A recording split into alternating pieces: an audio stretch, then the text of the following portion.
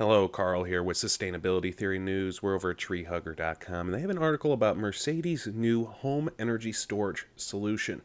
Now, you may have heard of Tesla's home batteries, and it's just like Tesla's, it's using the same batteries used in electric vehicles, the lithium ions.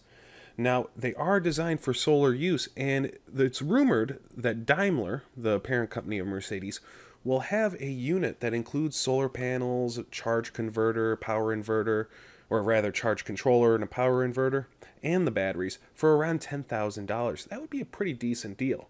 They say it has about 29 megawatts of storage. That's not bad.